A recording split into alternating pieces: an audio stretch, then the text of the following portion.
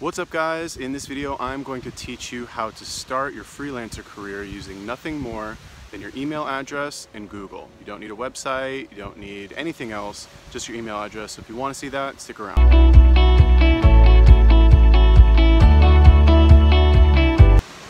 Alright, so this strategy is actually how I started my freelancer career about a year ago in early January 2018.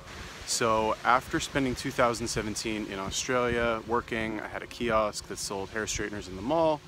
Long story, but anyway, I made really good money, but it was very difficult. It was very stressful, very challenging.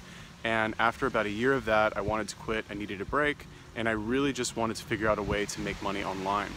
So I took the money that I had saved and I moved to Thailand, and I said to myself, okay, I'm gonna stay here for as long as it takes until I have figured out some way to make money online. At first I was doing AliExpress drop shipping and had a little bit of success with that, but I just found it very boring. So eventually what I decided to do is I started to look into doing B2B services. I didn't have a website, didn't feel like setting one up, and basically what I did is I would email 50 businesses per day and offer them some kind of service. I think at the time it was basically social media management and like blog writing and stuff like that. But basically what I would do is I would email 50 businesses per day, which came out to about 1,500 businesses per month, and I was very surprised at how quickly I started getting clients. Now, the way that you are going to do this, if you want to replicate my strategy, is very simple. So the way that I did it, right, I chose cryptocurrency as a niche. It was very hot back then, and I was interested in it. So what I would do is I would go on a website called ICOalert.com. And ICO is an initial coin offering. It's like an initial public offering. Basically, it's a way for cryptocurrency startups to raise money.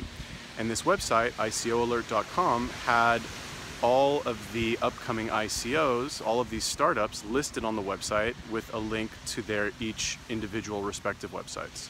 So what I would do is I would go on ICOalert.com, I would open all of these websites up, I would scrape them for their email addresses, paste it into a spreadsheet, and then after about an hour, when I'd gathered about 50, I would send a mass email to all of them, mass email, 50 people, it's not really that massive. And then in the morning, I would filter through the responses, if there were any, and then over time, I would close the deals, I would get on the phone with these people, and I would basically convince them to hire me for, you know, I had a whole list of services, social media management, blog writing, you know, all kinds of stuff. So how are you going to do this? Basically what you need to do is you need to go on Google, you need to look for, I recommend that you look for like content aggregation sites, right? Like ICOalert.com, like a Yellow Pages type site.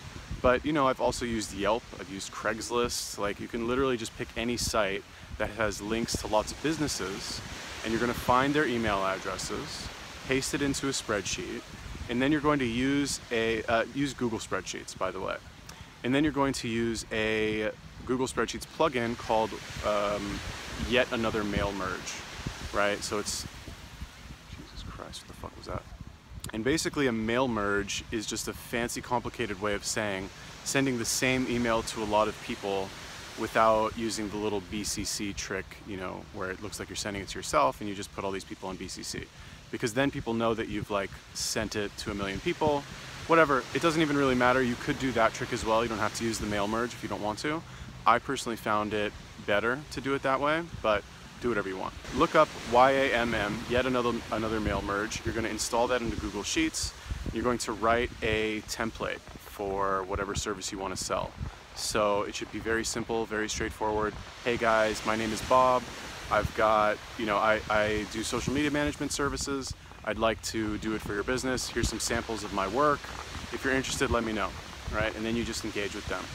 Now, if you don't have samples, you have a few choices, right? You can either point to other people's samples and say that they're yours, right? That's a choice that you're gonna have to make. It's dishonest, but you know, you're just starting out. You're not gonna like rip these people off. And if you really can replicate that work, then you could make the argument that that's okay, right? The second option is to actually have some samples, right? So let's say you want to manage Instagram pages for businesses. You just set up a bunch of Instagram pages, you grow them for a little while, and then you can point to them and say, hey, you know, these are my pages and blah, blah, blah. In my experience, most people don't check. I would say maybe 1 in 100 leads that I get in contact with will actually check and say like, hey, somebody emailed me from this email address saying that this was their page. I just want you to know, like, blah, blah, blah. And then, you know, you have to take it from there. That's one option. Like, let's say you want to do blogs, right? Let's say you want to write content for these companies.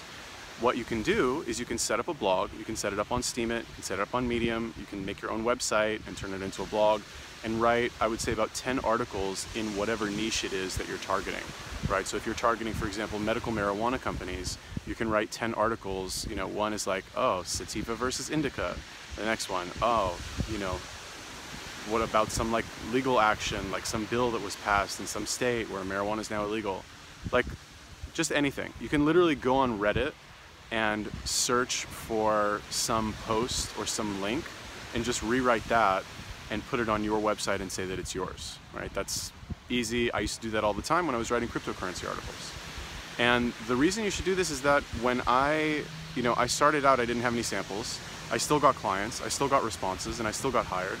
But when I added in the effect of having the samples, the work that I could point to and say, this is my work, this is what I've done, I can do the same for you, I got a much better response rate and I started getting even more business. And that's basically it. It's a really simple strategy. You don't need a branded email like at yourwebsite.com. I was using a Gmail address when I started doing this, and I had a very good friend who, I guess is fairly business-minded, and he said, why are you wasting your time? Why don't you do it the proper way and set up a website and blah, blah, blah. And I said, bro, like, I'm getting clients this way. I'm fine with doing it this way. I don't need to do that extra step. Now, eventually, when I had my own website and I would email them from a branded website that looked good, I got better results. But if you're just starting out, you're totally broke, you don't have $10 for a domain, like, that's totally fine. I get it, I've been there. Just use this strategy and you'll be getting clients. I guarantee if you do what I told you to do and you can write a decent email, you'll be getting clients within the month. Cool? So if you guys have any questions, leave it in a comment below. I'm happy to answer it for you. If you need any help, feel free to get in touch. I personally use a tool called Pygambot, which is a contact form submitter where I can contact like 10,000 businesses a day. I'll put a link in the description. If you guys want to read that, you need help with that, let me know. Peace.